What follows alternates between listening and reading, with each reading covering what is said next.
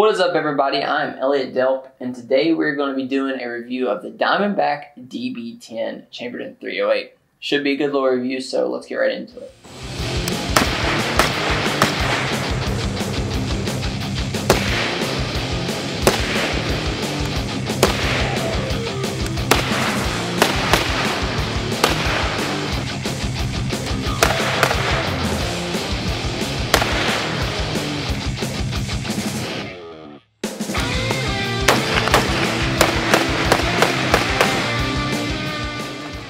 So like I said before the intro rolled, we're going to be doing a review of the Diamondback DB-10 chambered in .308. And kind of how this video is going to roll, I'm going to talk a little bit about the specs and the features of the rifle. Then I want to talk about how it performed for me in my testing.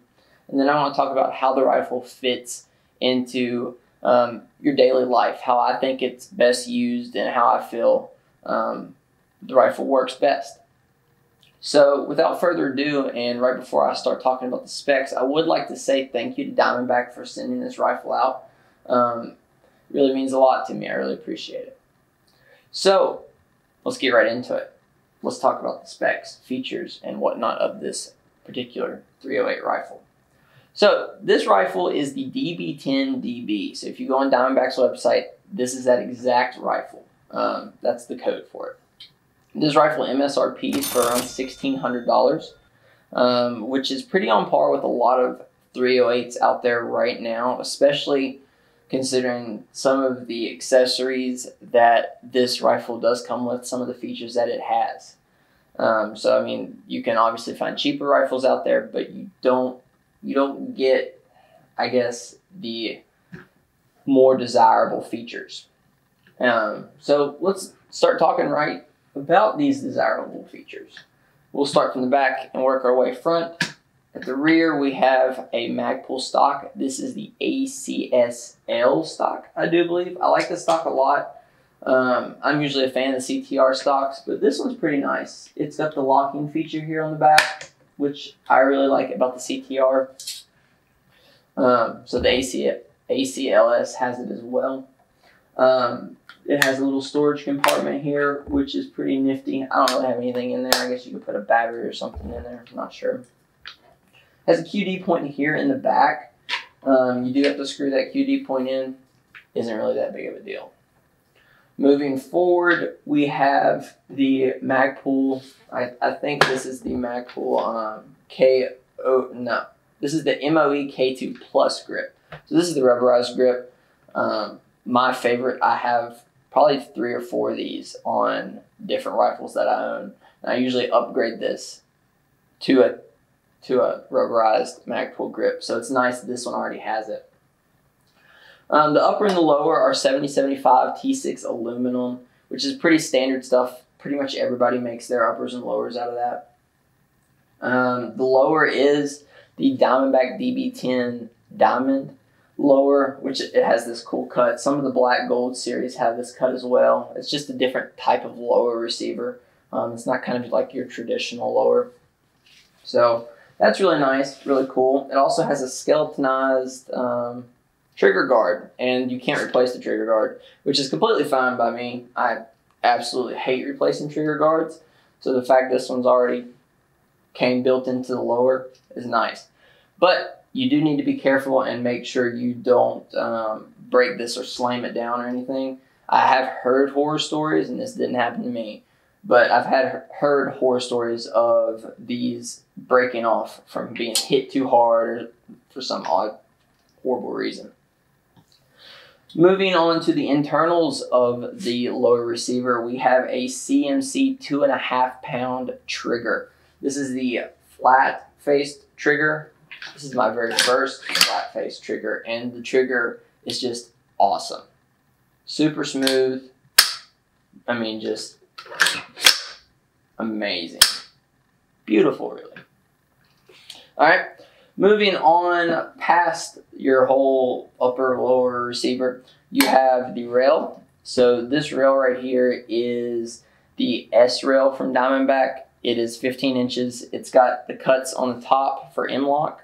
M-lock on the side, M-lock on the bottom, and then pick pieces here on the front and the end of the rail section.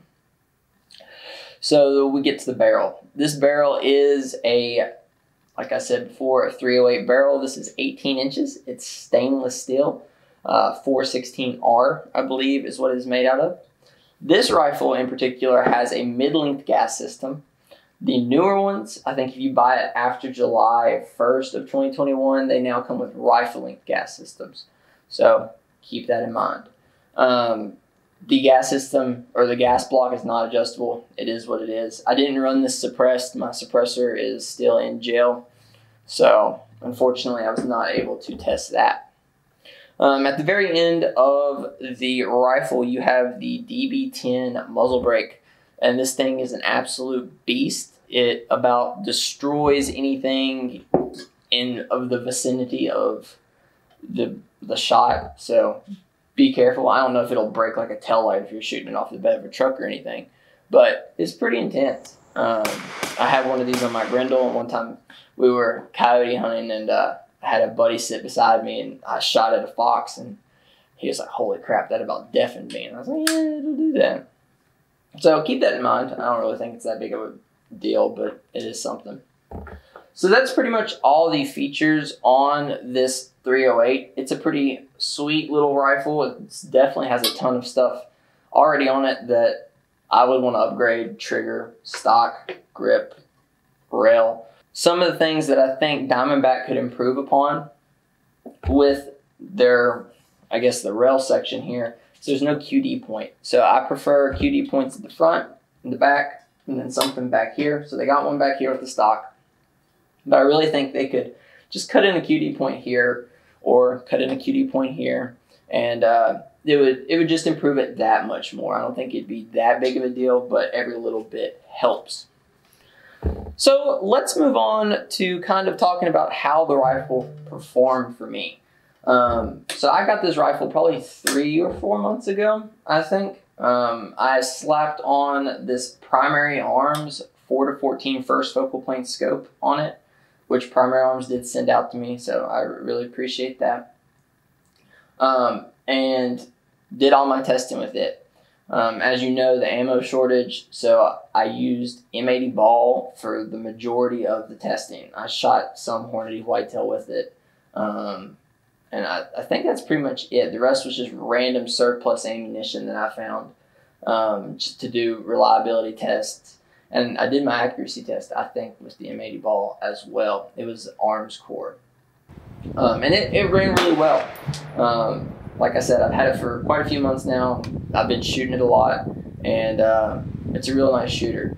The recoil isn't that bad. I mean, it is a 308, so you are getting a little bit more recoil, but the muzzle brake really takes it off. It really reduces it, so it's not that big. It's not that bad. So let's talk about how accurate it was. When I shot the group with the M80, I got about a 1.5 inch at 100 yards. So whatever that math is, I think it's like 1.5 MOA with not match ammunition, which is pretty good. I'd like to find some Hornady black for it, but its ammo is just too scarce. I know we're coming out of it, but I still can't find really, really good quality ammunition.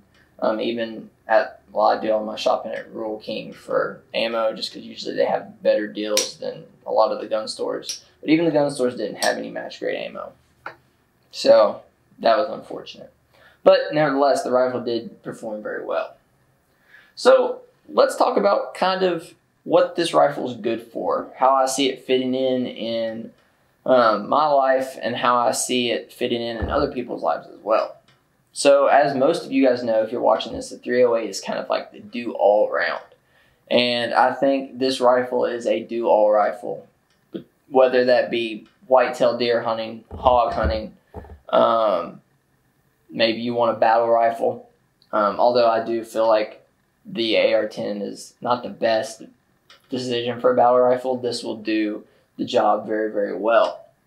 So it's kind of like a do-all thing for me. I think at some point I'm going to put night vision on this and make this my dedicated hog hunting rifle. So there's what I'm going to be doing with it, and that's what I think would be a great fit for it. But like I said, it's pretty much a do-all rifle. I mean, it's not massively big. This one is not massively heavy. I have a 308 from Palmetto that's an absolute bear to have. So that's something to be said. But overall, that's what I feel like the rifle's good for. So in conclusion, I feel like Diamondback made a fantastic rifle. Packed full of features. Like I said before, for $1,600, you're getting everything you need for an awesome rifle. You're getting the stainless steel barrel, you're getting the trigger, you're getting the upgraded stock, you're getting the upgraded grip, you're getting an awesome looking rifle. Something to be proud of and something to show off. So Diamondback really pulled out all the stops for this 308, and I'm very impressed with it. So there are some people I would like to say thank you to. Diamondback being one of them, Primary Arms being another one. Both of them support the channel, so I really appreciate that. Also, I would like to shout out LA Police Gear. They have a ton of awesome stuff, whether that be like plate carriers or just apparel in general. If you're looking for like a to-go bag or like a bug-out bag, you should head on over to LA Police Gear. Link is in my bio to their website. Just take a look around. I'm not sure if you're familiar with it. They got some really cool stuff. I got a pair of their pants that I use to take to the range all the time, and they're pretty comfortable. So I really think that about does it for the video, guys. I really hope you enjoyed. Go leave a like and comment down below. Comment what you'd like to see next on my channel. I'm always looking for ideas. Comment a gun, comment a scope, comment a plate carrier. I don't know. Just comment down below. And if you enjoyed the video, hit the subscribe button as well. Other than that, I think that about does it. As always, guys, I'll see y'all in the next one. Take someone outdoors. Peace.